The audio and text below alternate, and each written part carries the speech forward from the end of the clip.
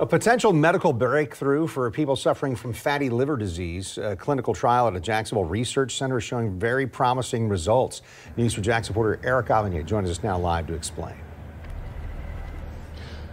Kent, that medical breakthrough comes in the form of a pill that is designed to specifically imitate a thyroid hormone that only works to get rid of fat in the liver. And according to researchers, the treatments are working without harmful side effects.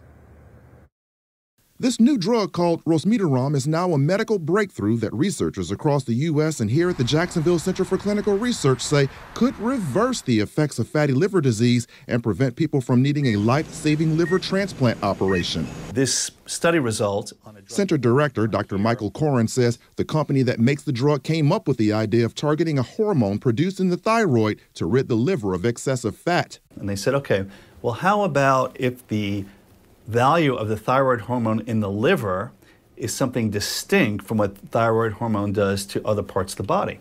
So they came up with this idea of creating this thyroid hormone mimetic that only works in helping the liver get rid of fat. Clinical trials of the drug here in Jacksonville and at clinical research centers across the U.S. involving more than 1,000 patients with fatty liver disease prove the strategy works. Doctors say the disease is very common, with more than a quarter of the U.S. population having it.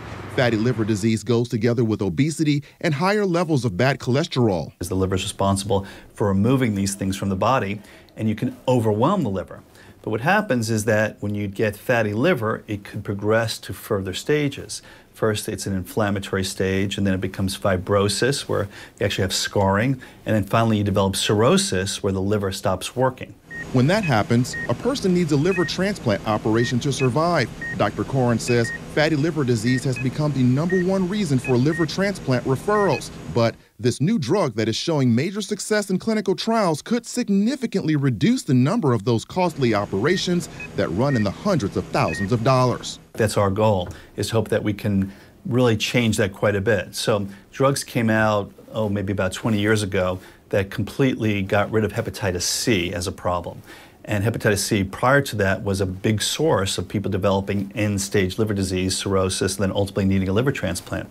The goal for fatty liver is the same.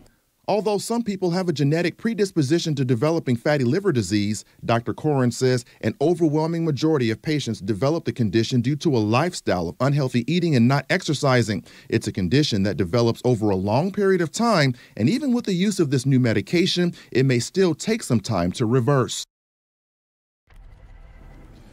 An interesting point here is that Resmetirom is showing so much promise that the company that makes it, their stocks have quadrupled within the past 48 hours. Reporting live, Eric Avignon, Channel 4, the local station.